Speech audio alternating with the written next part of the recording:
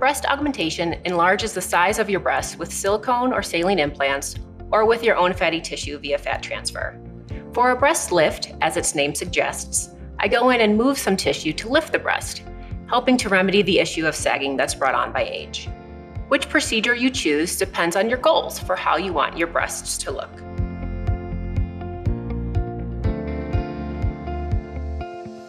You can certainly get a breast augmentation and a breast lift together. If you have experienced a decrease in size of your breasts over time and have sagging breasts due to skin laxity, a combination procedure would be best for you.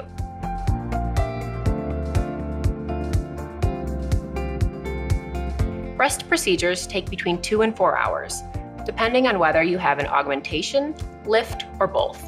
After either or both procedures, patients go home the same day. I recommend women take about a week off of work and have help at home during early recovery. Full recovery takes 6 weeks.